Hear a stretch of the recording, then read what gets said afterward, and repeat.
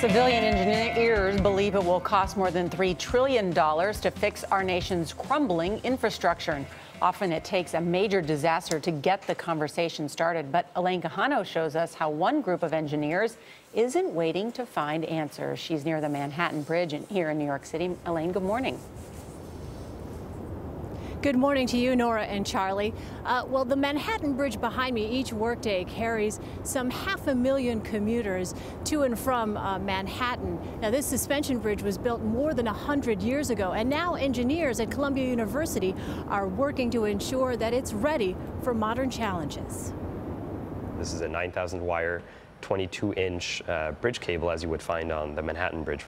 Inside the Carleton lab at Columbia University's School of Engineering, researchers use modern tools to simulate what can happen to aging infrastructure under a range of stresses.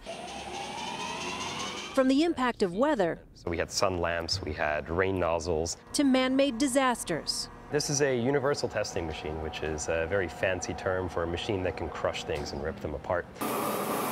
This test is designed to mimic the impact of a tanker fire on a bridge cable.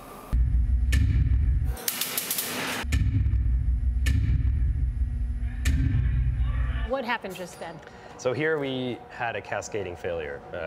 A couple of wires had already broken due to the heat loading, and then just more and more of the weakened wires essentially fractured until the entire bundle failed. Andrew Smith is the lab's director of research. How critical do you think that kind of work is? I think it's absolutely essential. These are parts of our infrastructure that are really irreplaceable in many ways. We've become to depend and rely on them to such an extent that really we just need to sustain them for forever, or at least for the foreseeable future. What's interesting about infrastructure is people only worry about it when, of course, there's a catastrophe. Like in 2007, when the I-35 West Bridge in Minneapolis collapsed, dumping cars into the water and killing 13 people. Or last year, when a tractor-trailer crash destroyed a bridge on a major route between Seattle and Canada. So these are the wires that make up the main cable of a bridge. Raymond Adazio, who runs a structural engineering firm here in New York City, uses data from Columbia's lab to upgrade some of New York's most famous structures, including the Manhattan Bridge.